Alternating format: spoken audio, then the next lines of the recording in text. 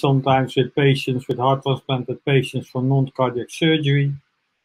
So let's see what the poll gives us. Well, what is the most significant risk associated with anesthesia of the transplanted patient?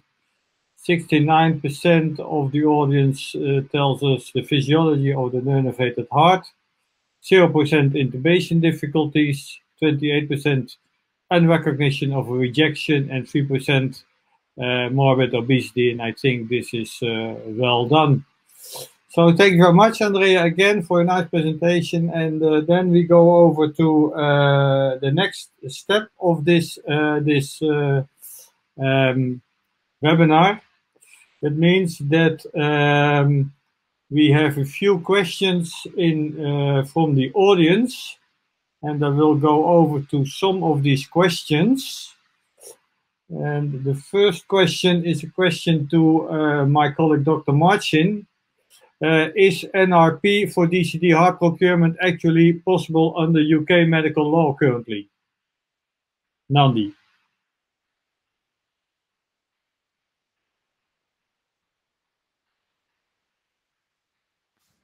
Can you hear me now?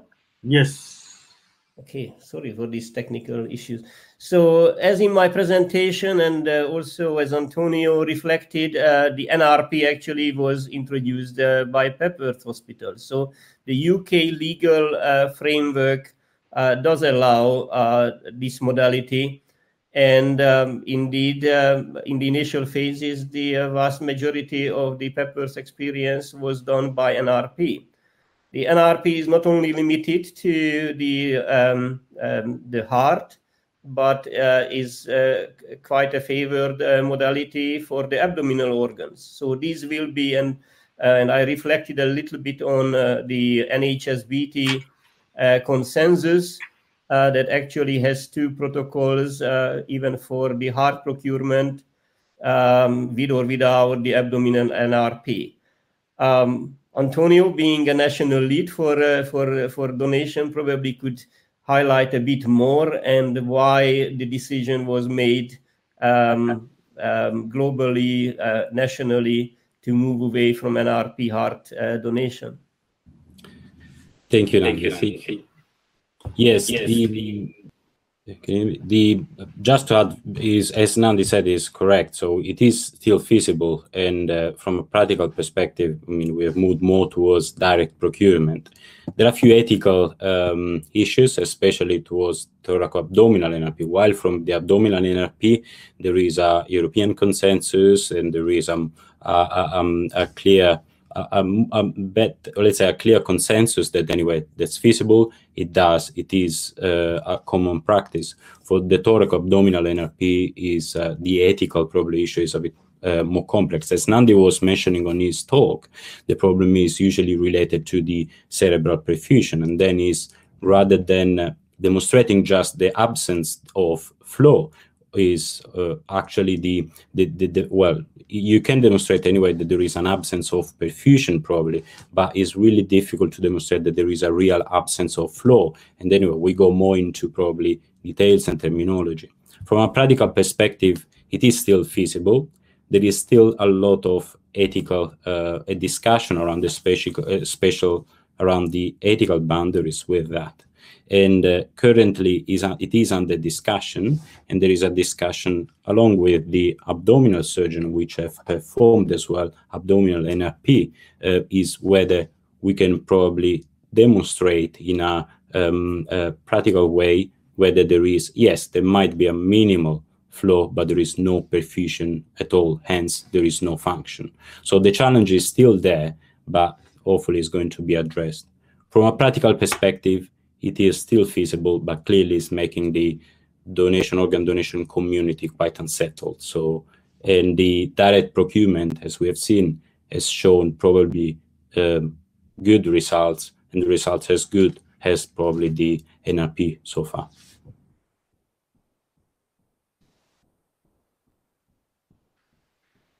Okay, Antonio and Nandi, for this nice answer for this important question, I think. Well, we have some more questions from the audience. For example, is there any role of using a hemodynamic TEE, miniatured TEE probe, which can be used for 72 hours in situ in the postoperative period? And if there is, what is the cost-benefit analysis using it? Antonio. I don't have a personal experience with that in the way using a continuous probably for the first 72 hours. Our approach, I'd say any approach, any methods actually, monitoring methods, as long as the team is confident with that is key and is important. What is important is possibly, yes, to recognize for the first, as I said, 12, 24 hours, for the first hours, whether there is any change in function, in output, whether there is any signs of primary graft dysfunction. And you can do that with clinical signs, with hemodynamic signs, with central venous pressure. We personally use in PAPOT, we use the pulmonary artery catheter, and I guess in UK and probably Nandi has the same experience, so and Nandi can comment on that. So we use that, and along with the transthoracic probably, and TOE when needed. I'd say probably these are more gold standard or anyway demonstrated tools. So this is why probably we are more traditional, so we go for that way. But definitely our 72 hours continuous monitoring, as long as there is a confidence with that tool is feasible.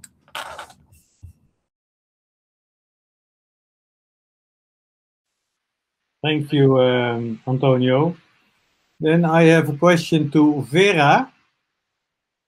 There is a question from the audience: in patients with very high anti-HLA antibodies, would you decide to perform desensitization for heart transplantation, or do you opt for bridge to destination assistance? It's a very individual question, because I think most patients can profit from the desensitization therapy. However, this is discussed in an interdisciplinary transplantation group in our hospital. So, well, I think if it's possible and you have time, it's the better way to decide for hypersensitization, desensitization therapy, and then to go for transplant. Depends on the patient, I think. If you have an older, frail patient, like with a lot of comorbidities, so it would be the discussion to try an LVAD with this as destination therapy, as long-term mechanical support. I don't know how the other centers, like Nandi or Andrea, how are you deciding these questions? It's a very rare phenomenon, but there are only a few patients.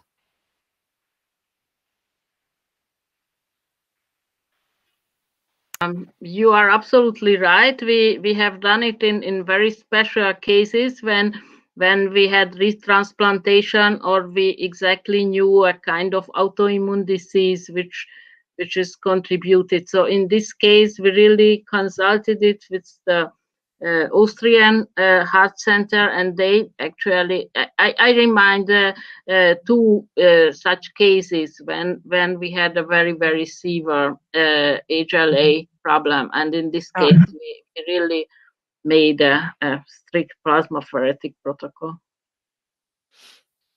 It's very, I think it's organizatory, very, yeah, you have to organize it really good prior transplantation and plasmapheresis. You need the personal staff for this, and also with the anesthesiologist, you need the nephrologist. So, but I think it's possible. We've done it a couple of times, but it's very rare, fortunately. I don't think I can add much more. I just again would like to emphasize the multidisciplinary decision making in this. We, just like many other leading centers, we benefit from a very, very active tissue typing team and they are regularly present at the multidisciplinary meeting, and they have decades of experience with all of these. I don't know if this question actually involves this the issue about the bridge to destination. Is a very difficult issue in the UK because legally we do not perform destination therapy. So there could be other bridging methods, but these are always very, very difficult issues. I don't think I can add much more to your previous answers.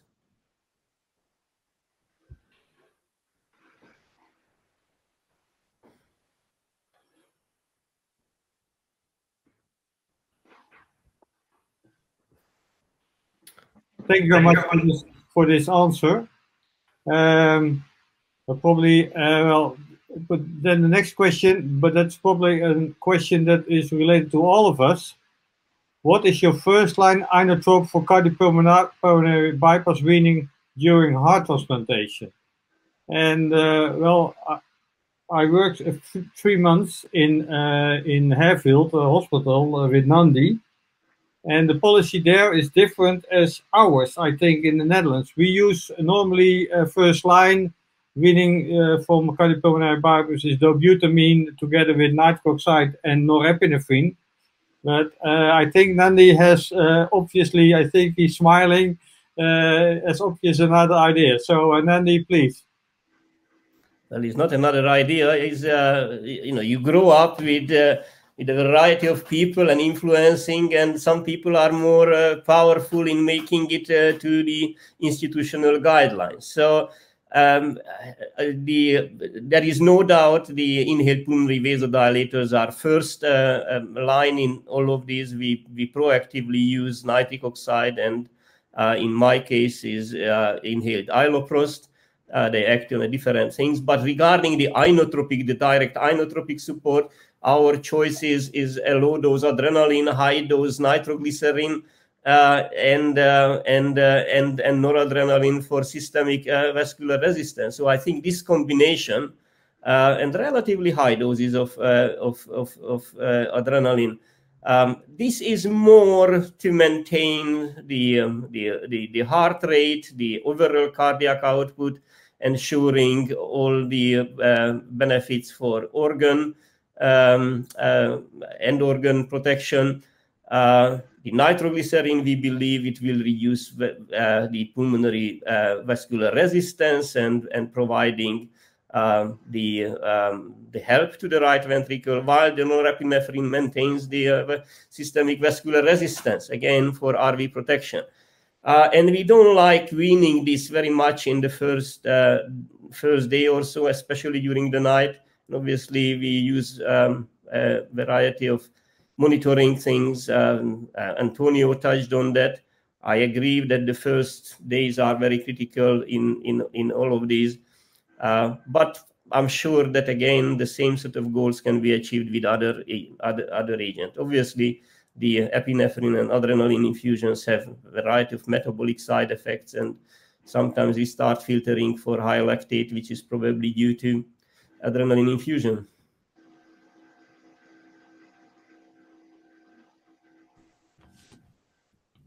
Excuse me, is there anyone who wants to comment on this? No, just saying that I think we can add, probably all of us, we can give a different recipes. I'm sure if we will give 5 different answers probably. Just to share, to say that probably there is not probably one winning strategy, but yeah, it's... Okay. Then I have one question to Andrea. This was an issue that came up in our center. Previously we had aminophylline or euphylline as tablets for keeping the heart rate a little bit higher in tablets. But as these medications are not available anymore, what kind of medication would you propose in these circumstances if the patient's heart rate is a little bit low and you want to increase that with some kind of medication, tablets? Are there any other possibilities? So you need tablets and not during the anesthesia. Because in case of anesthesia, we just started a little epinephrine, and usually have to organize. It's a very good question. I really cannot answer it because in Hungary we still had the aminophylline, so it's not banned from the market. So that's why we like it. We like it eventually. It's also, let's say, proposed for a better kidney function. So I stay here and I really cannot advise any.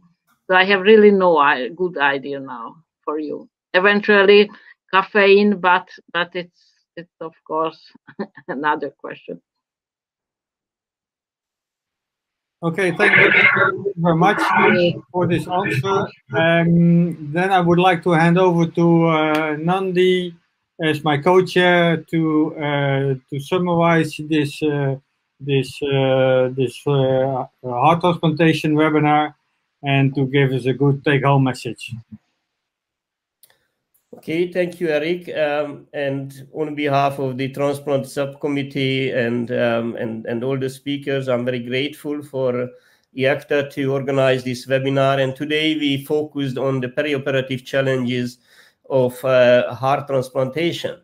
And the classical saying and the classical vision is that heart transplantation remains still the gold standard for surgical options of end-stage heart disease. And we are all seeing these patients who usually are cold, their circulation is limited, and even a few steps are difficult, and they are given a few weeks to live. Now, obviously, this has to be put in the context of advancement of mechanical support and long-term ventricular assist devices. But the issues with transplantations are remaining.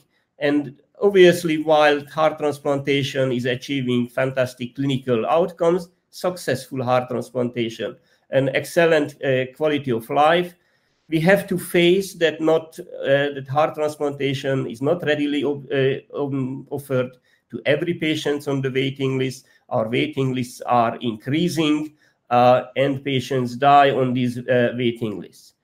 What we have done today is that uncovered a variety of topics, selected 5 main topics in this theme.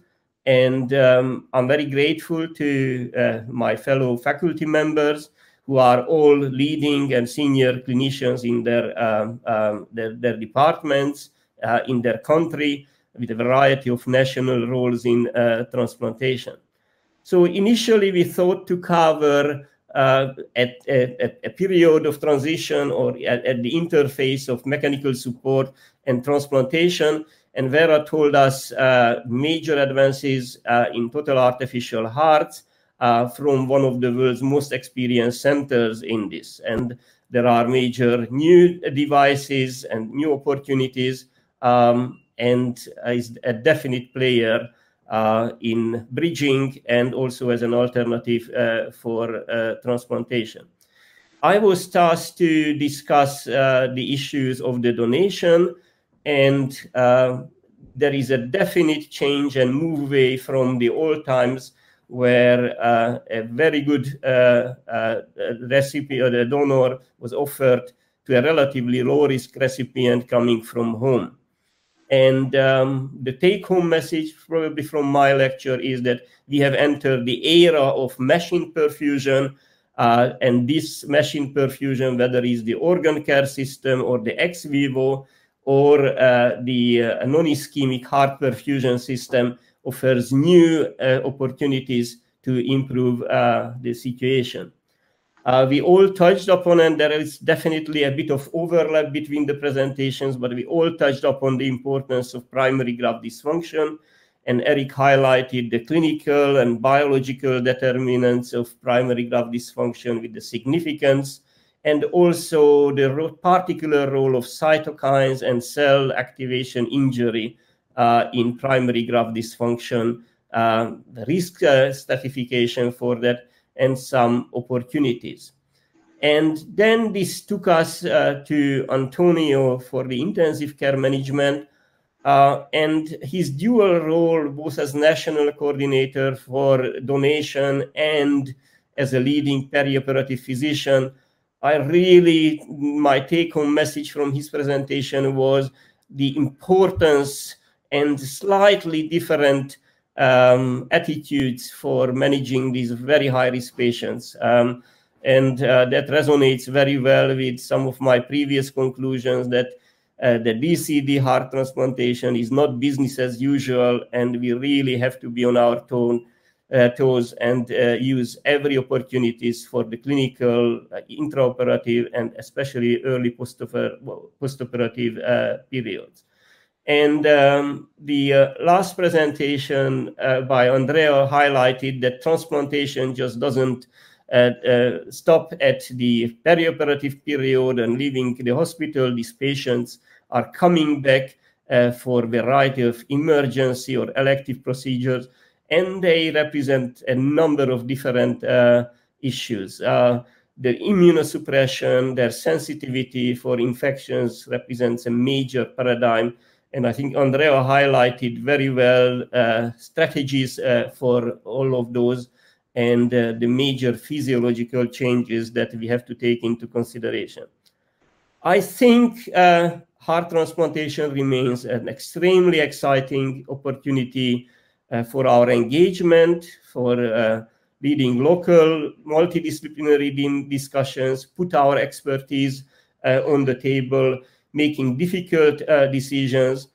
I think the future demonstrating 100% 1-year survival and reductions in perioperative morbidities and even rejection by some of these machine perfusion technologies, 100%, that demonstrates our capabilities to achieve transplantation at the highest level.